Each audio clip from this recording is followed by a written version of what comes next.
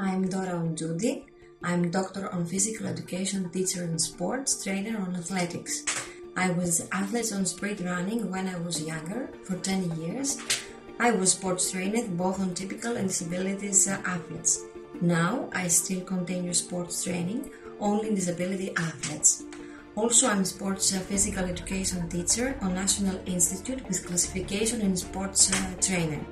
I decided to attend the YODA Mentors program because I think I can greatly help the sports community and meet the academic and educational needs of athletes involved in both competitive sports and academic education.